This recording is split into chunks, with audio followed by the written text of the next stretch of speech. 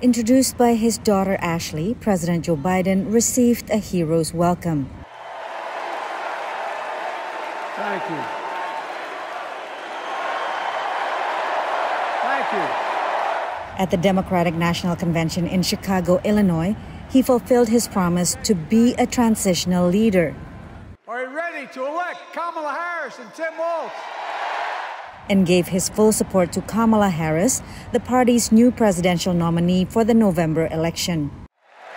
But she'll be a president our children can look up to.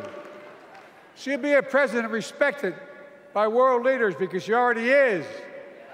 She'll be a president we can all be proud of. And she will be a historic president who puts her stamp on America's future. Biden was unchallenged at the Democratic primaries. Just a month ago, the roughly 4,000 delegates here were set to nominate him. But Monday, he balanced support for Harris and his achievements in office.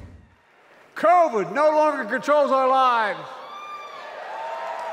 We've gone from economic crisis to the strongest economy in the entire world. Record 16 million new jobs. Record small business growth.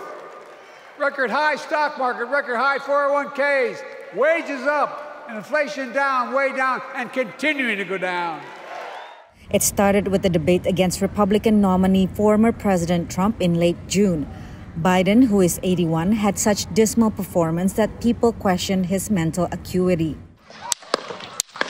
Then an assassination attempt on Trump that rallied Republicans and pushed him further ahead in the polls.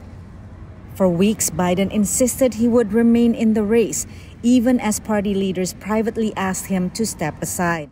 Joe Biden is a one-term president who was forced off the ticket by the leaders of the Democratic Party despite having won the nomination in the primaries. He's now asked to make an enthusiastic endorsement of his vice president, Kamala Harris. It doesn't take a Sigmund Freud to realize that he might be very conflicted about this. If he's conflicted, then Joe Biden is not showing it at all, expressing strong support for Kamala Harris and basking in the love and gratitude of his party. We spoke to some convention delegates here on the floor. It was a beautiful speech. It was a great speech of a culmination of years and years of service. I think his legacy is strong and positive, and tonight he told the American public why he loves them and what he did for 50 years to serve our nation. And it's an incredible record. This despite Trump trying to sow division among Democrats. They forced him out. It was a coup. We had a coup. That was the first coup in the history of our country.